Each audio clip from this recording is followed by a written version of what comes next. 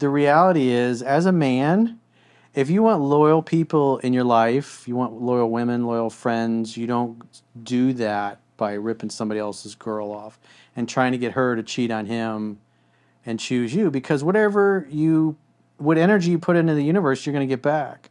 Whatever you tolerate, you invite more of. And so what you're basically doing, you're the man, you're supposed to be the leader, you're setting the example, and you're communicating to her that you're okay with her cheating on her boyfriend, and you're encouraging her to cheat on him. And the reality is, like, 95% of the relationships that come from cheating, where it's one or both people both cheat on their spouses and they get together, 95% of those relationships end in one of the people cheating on the person that they were cheating with when they left their previous partner.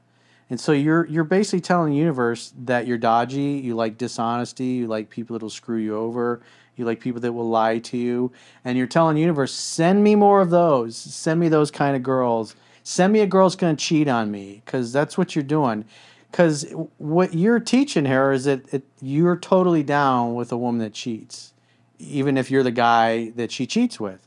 And a woman like that may be faithful if she's head over heels in love and you're applying what's in the book, but as soon as you slip up and you're not dating and courting her properly, or she doesn't feel heard and understood, she's giving out her number, she's going to meeting dudes for drinks from work that are just friends, calling those male orbiters, or giving out her number, or entertaining guys who slide into her DMs on social media.